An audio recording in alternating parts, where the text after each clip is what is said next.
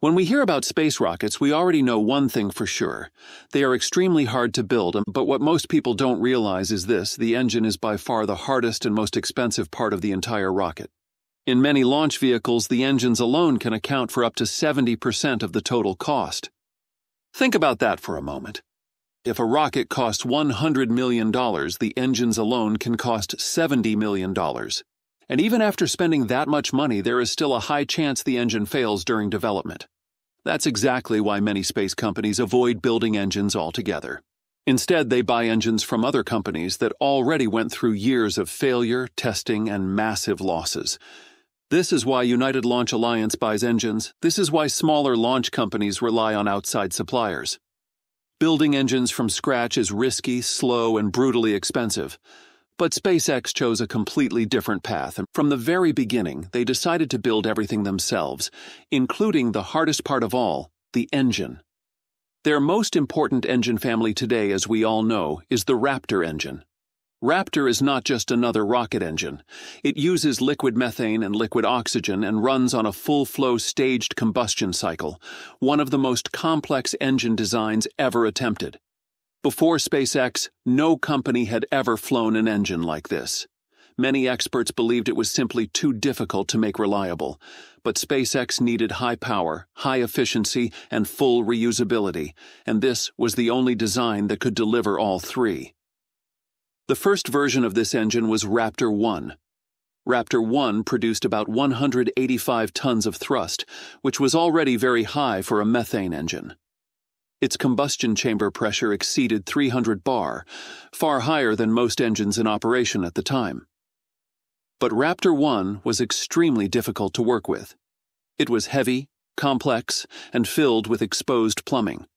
Early versions were sensitive to heat and vibration, and small issues could shut down an entire test campaign. Raptor 1 engines were slow to build, expensive, and not very reliable.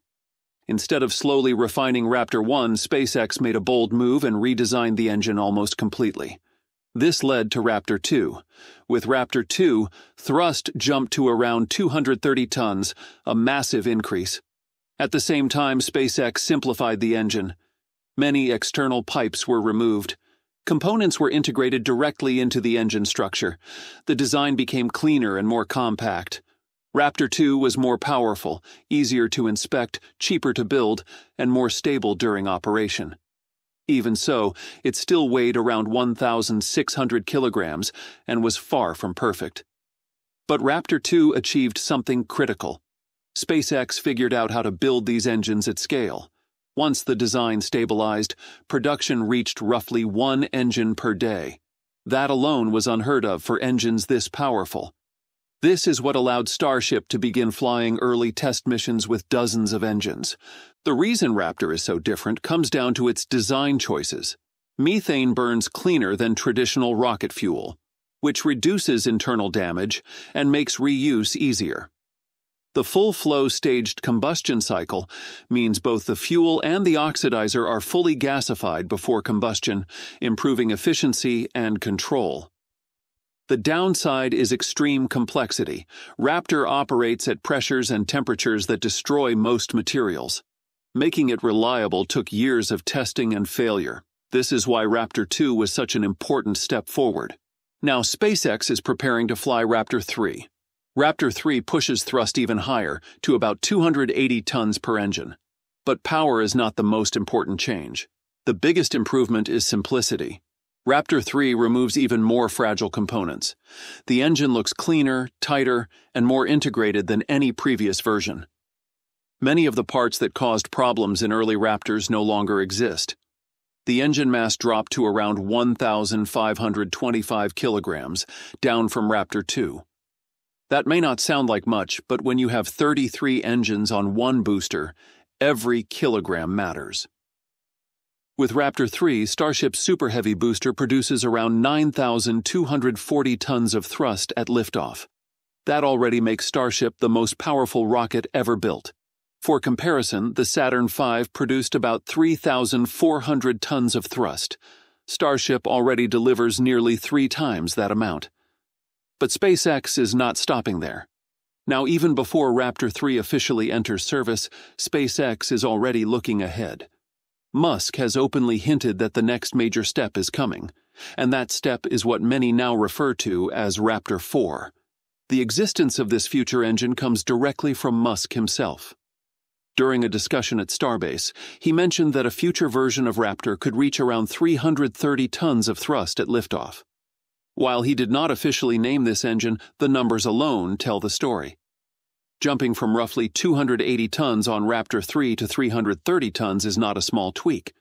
That is an increase of about 50 tons per engine, far too large to be explained by a minor upgrade or a simple variant. At that point, SpaceX would be moving into an entirely new generation of engine design. A Raptor producing 330 tons of thrust would represent roughly a 17% increase over Raptor 3. That may not sound dramatic at first, but when applied across Starship, the impact becomes enormous. Starship's Super Heavy booster uses 33 Raptor engines at liftoff.